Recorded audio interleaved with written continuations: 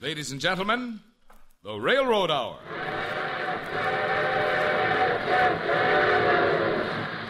And here comes our summer show train.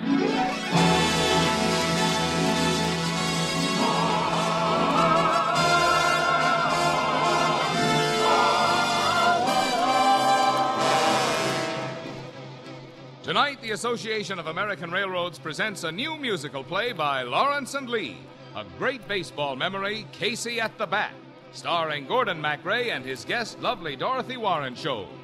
Our choir is under the direction of Norman Luboff, and our music is arranged and conducted by Carmen Dragon. Yes, tonight the premiere of another new operetta is brought to you by the American Railroads, the same railroads that bring you most of the food you eat, the clothes you wear, the fuel you burn, and all the other things you use in your daily life. And now, here is our star, Gordon MacRae.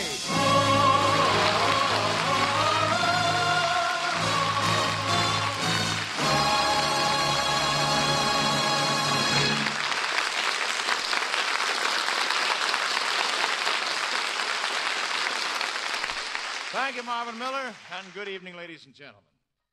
Baseball fever is running high coast to coast, on sandlots and in big league parks. And that's why we're bringing you a musical version of one of the great yarns in baseball history. Dorothy Warren Show will be a lovely strawberry blonde named Peg, and I shall be Casey, mighty Casey, in Casey at the Bat. Play ball!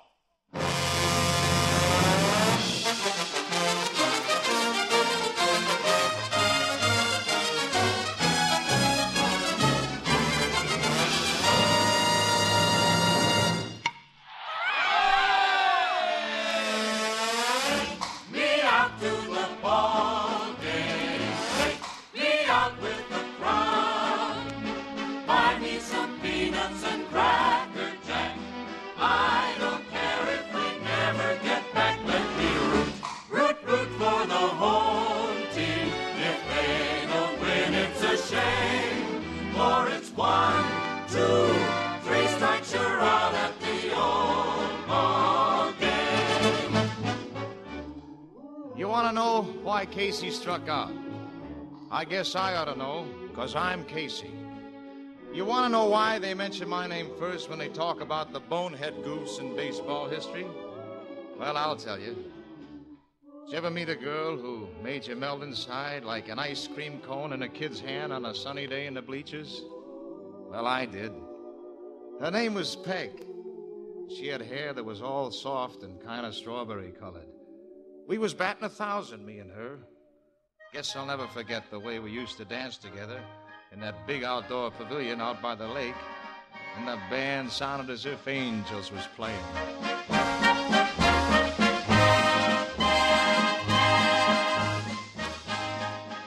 Oh, Casey, you shouldn't hold me so close. Everybody's watching us. Of course everybody's watching us. Well, that's because you're the most famous person in all of Mudville. Oh, no, it's because of you. They're all jealous because I'm dancing with the most beautiful girl in the whole United States. Oh, make like a hoop and roll away. You know what they're saying? I'll tell you. Casey, he waltzed with the strawberry blonde and the band played on. He'd glide across the floor with a girl he adored and the band played on. But his brain was so loaded it nearly exploded. The poor girl would shake with alarm. He'd near leave the girl with the strawberry curls and the band played on. Casey would waltz with the strawberry blonde and the band played on. He'd glide across the floor with the girl he adored and the band played on. His brain was so loaded it nearly exploded. The poor girl would shake with alarm. He'd near leave the girl with the strawberry curls and the band played on. Oh, gee whiz, Casey. I got something awful important to ask you, Peg. Yes, Casey. I gotta be frank with you, Peg. I ain't never gone to the plate before in a pitch like this. My knees is shaking like I was a raw rookie. Well, say anything you want to, Casey. I want you to marry me, Peg. Oh, I know I'm just a big, dumb baseball player. But I love you, Peg. Oh, I want to marry you, Casey. You do? Yes, but you've got to promise me one thing. Oh, anything you want. You want me to hit 4 home runs Sunday? I'll hit 5. No, Casey. I want you to promise me you'll only stay in Mudville for another season. Where you want to go, honey? To Philadelphia, where there's culture, libraries and art museums and symphony orchestras. Baby, if you marry me, you can have all the culture your little heart desires. You'll choke on culture.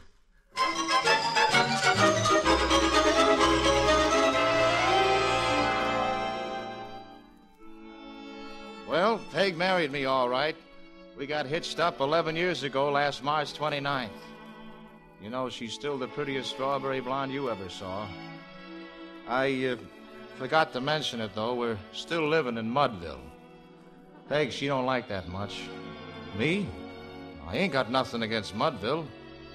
It ain't one of them metropolises like Terre Haute, but I like it. But Peg, she thinks our boy Timmy, he's 10 now, ain't getting no culture at all, especially around baseball players. Should have seen what happened one day in the locker room after a Tuesday afternoon game early in June. Gee, Dad, that was a keen game. Baseball's a lot more fun than long division. Why, sure it is, Timmy. Hey, how'd you like that pitcher's outside curve? Cooney and Burroughs couldn't get onto him, but you fooled him, Pop. Gee, 3 home runs. Well, it's an off day, Timmy. It's an off day. Hey, Hank, Joe. Yeah, Casey? Come here, will you? I want to show my boy the pleasures of baseball, even in the locker room. You know, son, you hear a lot about barbershop quartets, but there ain't nothing in the world as mellow as a locker room quartet. Even the cement walls like to join in. Fellas, come on, lean in close and sing it real sweet, huh? Sweet Adola, sweet Adola, my Adola, my Adola. At night, dear heart, for you I pine.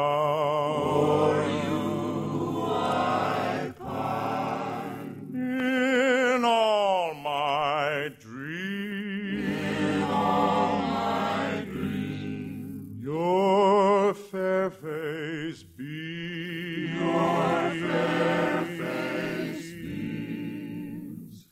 you're the flower of my heart, sweet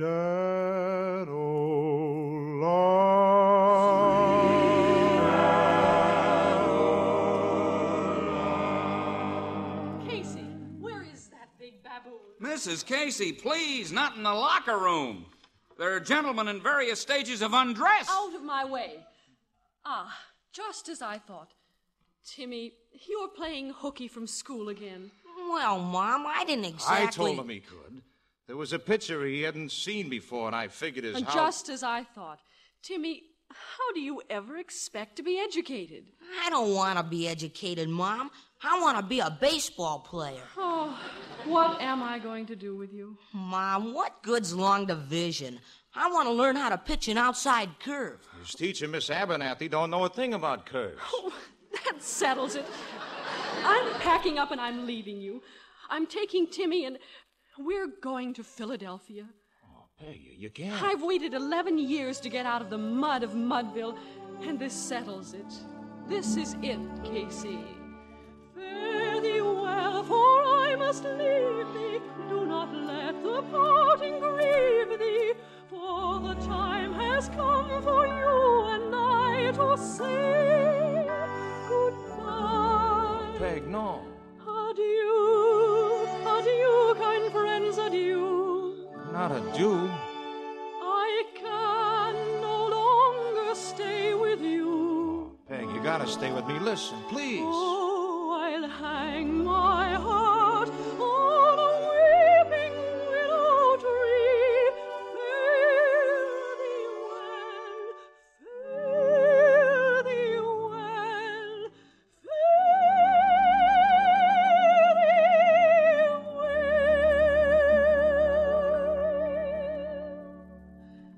Come, Tim. Timmy! No! Oh, Hank, what am I going to do? I don't know, Casey. She won't listen to me. Yeah, I'm afraid your wife has the soul of an umpire. What would I do in Philadelphia, Hank? I like Mudville. I like playing ball here. I'm real happy here.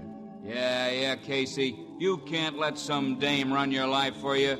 Call strikes on you all the time.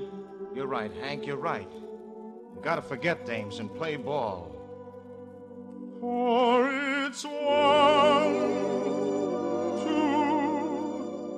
2, 3 strikes, you're out at the old ball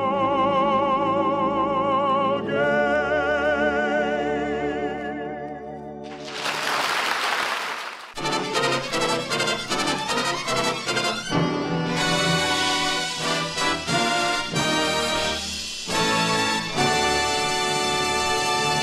Now, here is the second act of our musical version of Casey at the Bat, starring Gordon MacRae as Casey and Dorothy Warren Scholl as Mrs. Casey.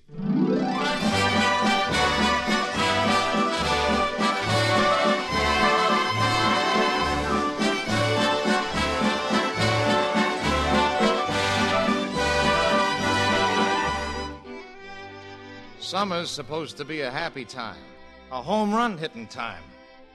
But not for me. Not that summer. You never seen a batting average take such a slump in all your life. You gotta think home runs before you hit 'em. And I was walking around in a daze like a lame bunt, remembering how wonderful my summers used to be, with Peg at the parlor piano in the twilight, singing to Timmy and to me. There's a time in each year that we always hold dear, good old summertime, with the birds and the trees and the sweet scented breezes, good old summertime. When your day's work is over, then you are in clover, and life is one beautiful rhyme. No trouble annoying, each one is enjoying the good old summertime. In the good old summertime, in the good old summertime, strolling through the shady lanes with your baby mine. You hold her hand and she holds yours, and that's a very good sign that she's your Tootsie Wootsie in the good old summertime. In the good old summertime, in the good old summertime, strolling through the shady lanes with your baby mine. You hold her hand and she holds yours, and that's a very good sign that she's your Tootsie Wootsie in the good old summertime.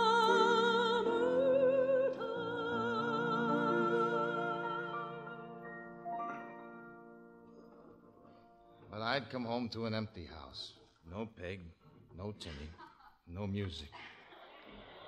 On the big day of the year out at the ballpark, our annual grudge game with Midtown, I just didn't have no heart to play at all.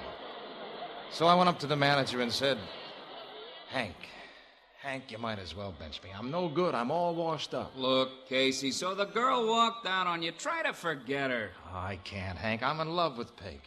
And I miss Timmy. And well, this one day try to forget, huh? It's the big game, Case. We need you. We need you with your old spirit. Give the fans their money's worth. They like their old cocky, swaggering Casey. Yeah, I guess I have been letting the fans down, Hank. And like you always said, boss, the fan's the most important part of the game. Okay, Hank, I'll swagger today, plenty. But I wish I felt more like swaggering inside. Well, you all know what happened that day. It was a pretty famous game. It got that way because a newspaper man named Thayer set it all down in sort of a poem. And here's exactly the way it happened.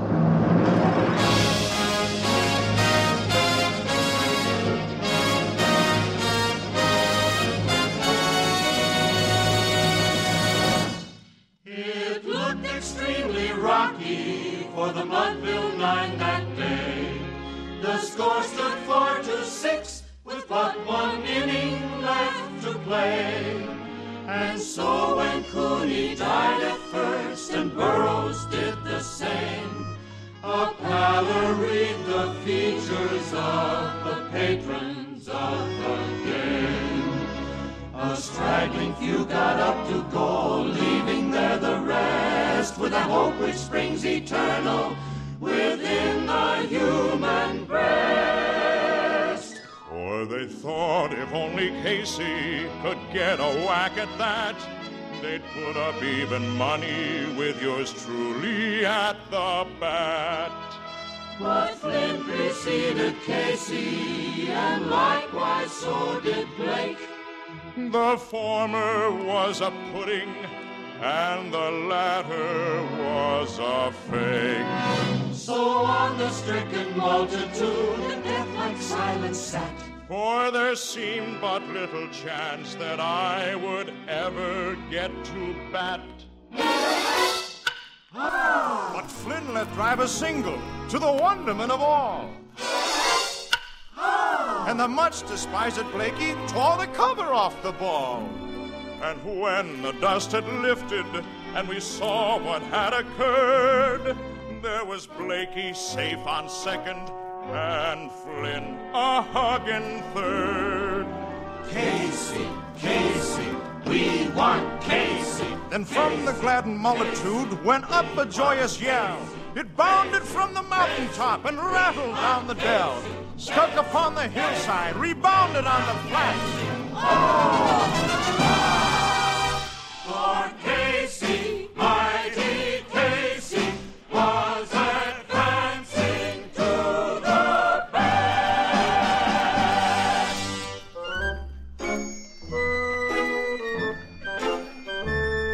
I tried an easy manner as I stepped into my place.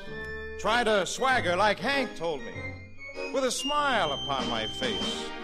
And when, responding to the cheers, I lightly doffed my hat, No stranger in the crowd could doubt 'twas Casey at the bat. 10,000 eyes were on me as I rubbed my hands with dirt. 5,000 tongues applauded as I wiped them on my shirt. And while the writhing pitcher ground the ball into his hip, Defiance gleamed from Casey's eye, a sneer from Casey's lip. and now the leather-covered sphere came hurtling through the air. and I just stood a-watching it in haughty grandeur there. Close by the sturdy batsman, the ball unheeded sped. That ain't my style, Said Casey. Strike run! The umpire said. From the bleachers black with people there arose a sullen roar, like the beating of the waves upon the stern and distant shore. Hey! Kill him! Kill the umpire! Shouted someone from the stand, and it's likely they'd have done it if I hadn't raised my hand. With a smile of Christian charity, great Casey's visit shone. I stilled the rising tumult, and I bade the game go on. Signaled to the pitcher, and again the spheroid flew, but yours truly still ignored it, and the umpire said, "Right to!" Yelled the maddened thousands, and the echo answered, "Right!" One scornful look from me, and then the audience was on. All right, Sneed, let her come. We saw his face grow stern and cold. We saw his muscles strain. And they knew that I just could not let that ball go by again. The sneer is gone from Casey's lip. His teeth are clenched with hate. I pound with cruel violence my bat upon the plate. And now the pitcher holds the ball. And now he lets it go. And now the air is shattered by the force of Casey's ball.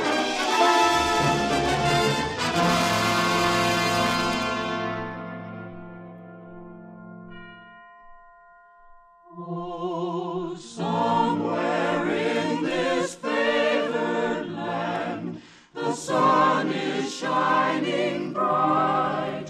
The band is playing somewhere, and somewhere hearts are light. And somewhere men are laughing, and somewhere children shout. But there is no joy in Mudville. Mighty Casey has struck out. Woe is me, woe is me. Mighty Casey has struck out.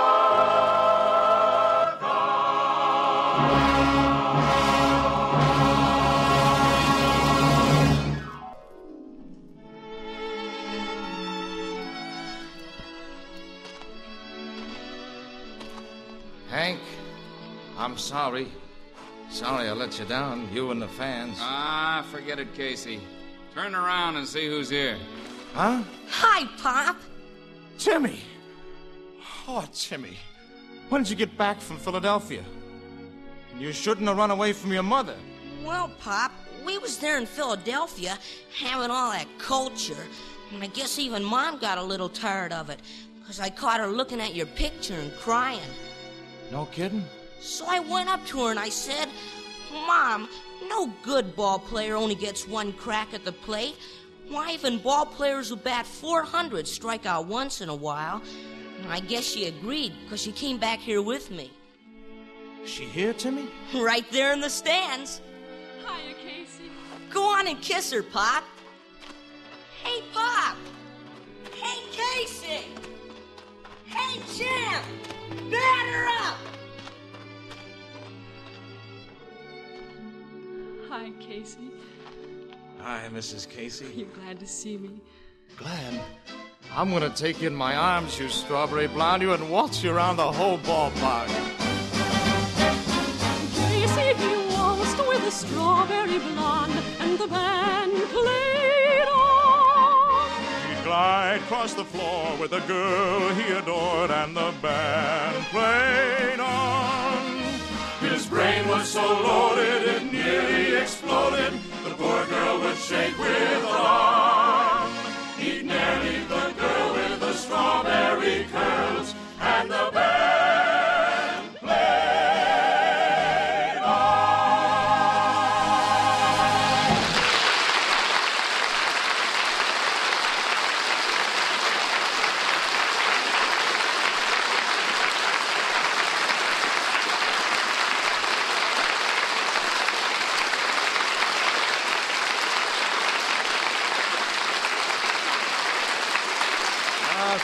Thank you very much, ladies and gentlemen. We had a lot of fun doing that, let me tell you. Dorothy Warrenshaw will be back in just a moment. And meanwhile, our heartfelt thanks to Herb Vigran, Jeffrey Silver, Marvin Miller, and to our entire company. Casey at the Bat, based on the famous poem by Ernest Thayer, was made into a musical by Lawrence and Lee. And now, here's lovely Dorothy Warrenshaw again.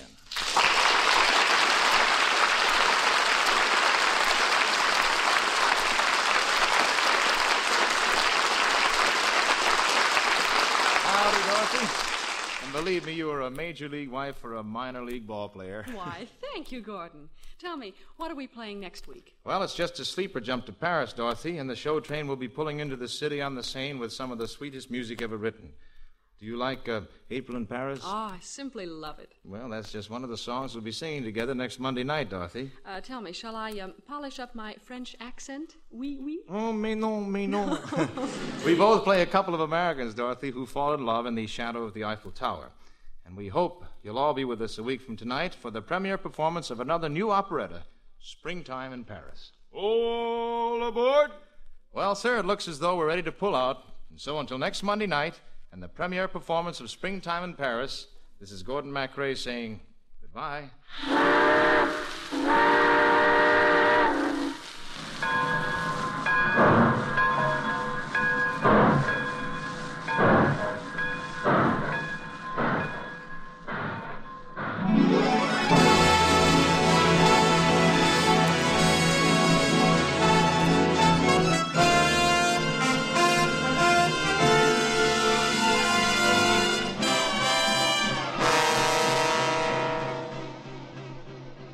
Gordon MacRae can soon be seen in Warner Brothers on Moonlight Bay. Our choir is under the direction of Norman Luboff, and our music is prepared and conducted by Carmen Dragon. This is Marvin Miller saying goodbye until next week for the American Railroads. Now stay tuned for your Monday night of music on NBC.